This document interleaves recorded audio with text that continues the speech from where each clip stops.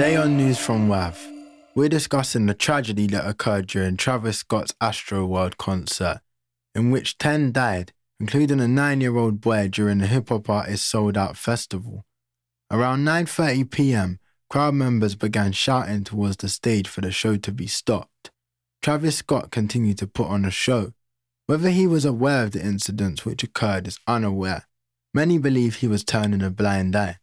What do you guys think of this? There will undoubtedly be legal action taken against the artist. Like, comment and subscribe for more.